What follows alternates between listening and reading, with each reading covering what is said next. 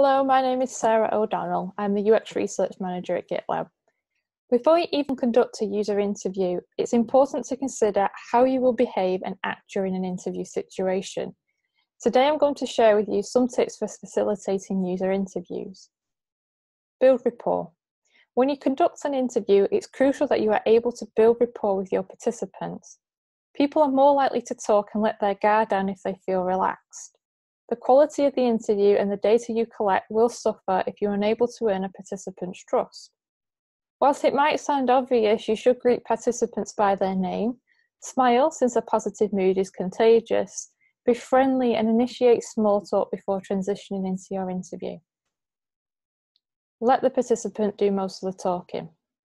You should avoid talking about your own opinions. If you share too much of your own experiences, you risk influencing your participants' answers. They will be less forthcoming and open if they disagree with your opinion. This may lead them to skew their answers and you'll end up with inaccurate data. Silence during interviews is sometimes hard to deal with.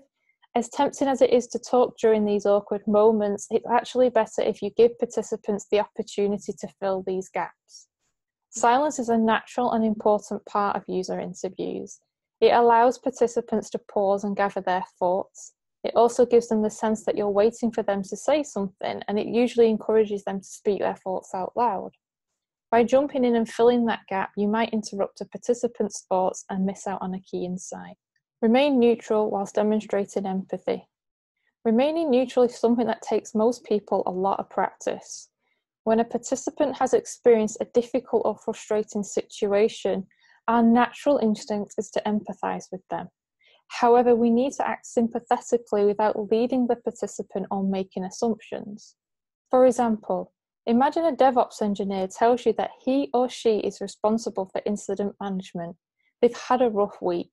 They've been frequently woken up in the middle of the night to attend to incidents. As an empathetic human being, your natural reaction may be something like, "That must have been really frustrating for you," but that would be leading the participant. Instead, you could show some concern by asking the participant to elaborate. "Can you tell me more about that?" You could even try a question like, "How did that make you feel?" but only if the user hasn't already indicated how he or she felt. By asking a question that relates to the participant's feelings, you can show that you are listening and that you empathise with their situation. Be an attentive listener. Turn off your desktop notifications, close down the million tabs that you have open, and leave your phone in another room. It is crucial that you are not distracted during an interview. Make the participant feel heard by nodding. Looking at them directly through your camera and offering acknowledgements like, and I see. Always let participants finish their thoughts. Do not interrupt them unless absolutely necessary. The better we listen, the better data we can gather. Attentive listening is really important because participants take time out of their day to talk to us. It's just plain good manners to give them our full attention and make them feel like they're being heard. Be curious. Even if you think you know the answer to a question, ask the question anyway. It's not about what we know, it's about trying to understand what the participant has to say on the subject. We need to be mindful of our own biases and assumptions and remain curious. Also, don't assume participants wouldn't know the answer to a question or will provide a poor response. Ask the question anyway and see what they have to say. Don't lead users. A common concern that most people have when conducting user interviews is unintentionally leading a participant. If a participant says something that is unclear to you or that you want to follow up on and you can't quite find the right words on the spot, a simple technique is to simply repeat back what the participant has said with some intonation. For example, imagine a participant said, "The interface isn't intuitive."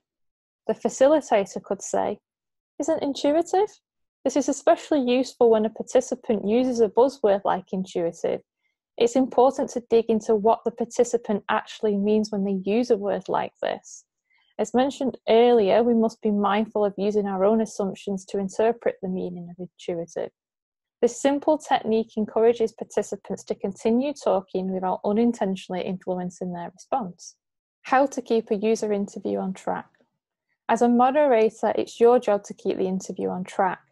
Most participants are thrilled to speak to someone from GitLab and are keen to share their pain points and concerns surrounding the product.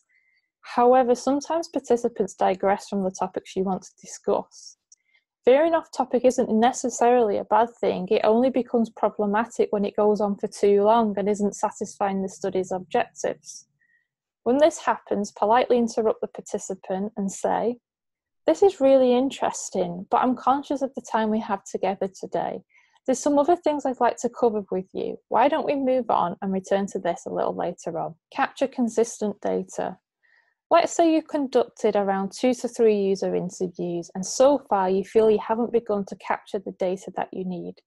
It's very tempting to introduce new questions halfway through a study, but this will make synthesis of your data incredibly difficult. When we synthesize data, we are looking for patterns in responses, and this can be done by making sure we ask the same set of questions to every participant. Having a certain insight from a single person when the other participants did not get a chance to share their thoughts can create inconclusive results. We don't know if the insight is only relevant to that one person or whether other participants share the same opinion. Instead, take a break from interviewing participants and take some time out to review your discussion guide. Remember, you can always reach out to a UX researcher for some advice. If you amend or introduce new questions in your discussion guide, then you will need to restart the process of interviewing participants from the beginning. Speaking fast and slow. Participants come from a wide range of backgrounds, and their experiences can shape the depth of their answers. Some participants will speed through questions, whilst others will take longer to ponder the question before they reply. That's completely natural. For participants who speak fast, talking slowly to them can have a calming effect. It indicates that you are not anxious and that you have the time to listen to them. For participants who speak slowly, as long as they're giving you good answers, don't hurry them. Putting pressure on them could mean you lose out on discovering key insights. And finally, be mindful of the time. Usually time goes by very fast during interviews. Be respectful of the participants' time and ensure you end the user interview at the time you have agreed.